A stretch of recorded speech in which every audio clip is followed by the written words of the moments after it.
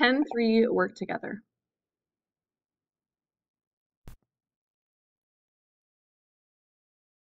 It says using the current year, journalize the following transactions on page 9 of the cash receipts journal for classic appliances. Source documents are abbreviated as follows. Receipt R, terminal summary is TS. So it looks like we have 5 transactions.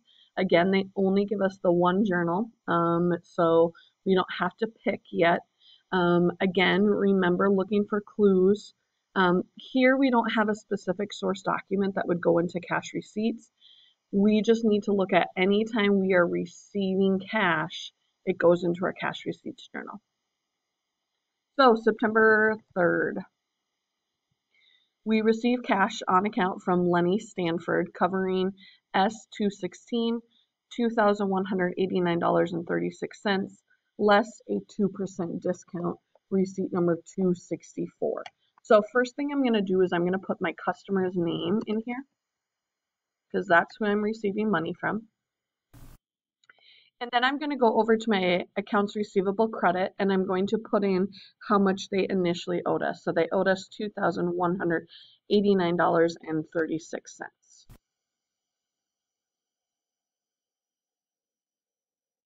Okay, then I need to look at what the discount is that I gave them. So I'm going to take that amount that they owed us times 2%, and that gives me a discount of $43.79.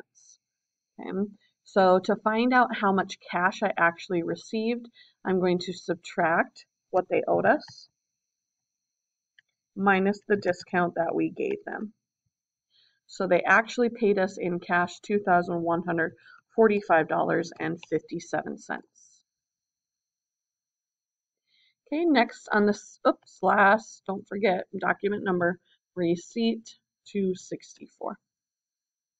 All right, next one on the 6th, we recorded cash and credit card sales, $5,326.30, plus sales tax of $298.15 for a total of $5,624.45. So first what I'm going to do is I'm going to put in how much cash we received. So I received the total amount of cash, so this one here, $5,624.45. Then I'm going to look at how much of that was from sales. So I'm going to go to my sales credit, and here I see my sales, $5,326.30. And then the last little bit is for my sales tax. So I'm going to go to my sales tax payable credit, and that's going to be $298.15. Now, I don't have anything to write in my account title. However, remember, I can't leave it blank, so I am going to put a check mark there. And then last thing is I'm going to put in my source document of TS38.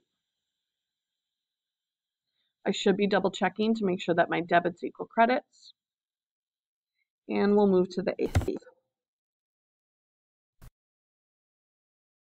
On the 8th, we received cash on account from Venice Cafe covering S218 for $390.34, less a 2% discount, receipt number 264.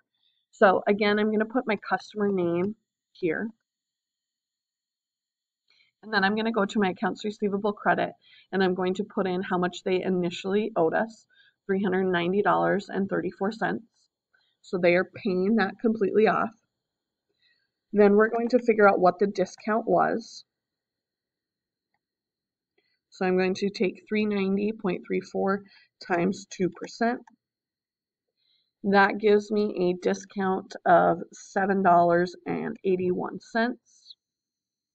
I'm then going to subtract those two numbers to figure out how much cash they actually gave. And the cash amount then is $382.53. Last step is I'm going to put in my receipt 265.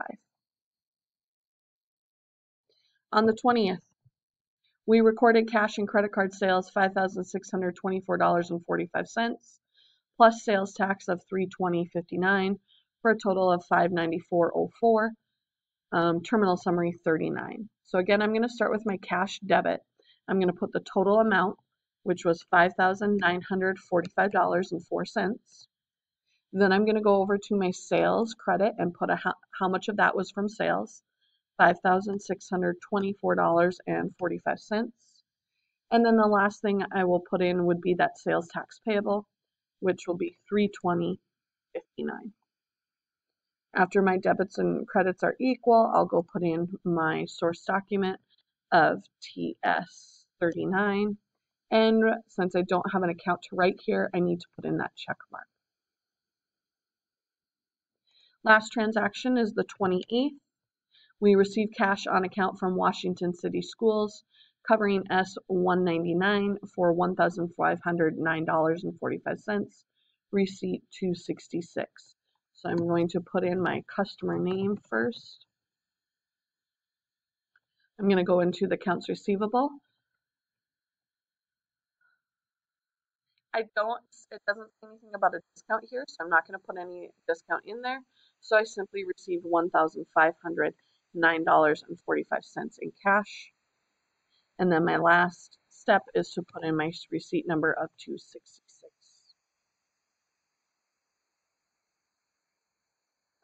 Okay, those are all in, so I will check answer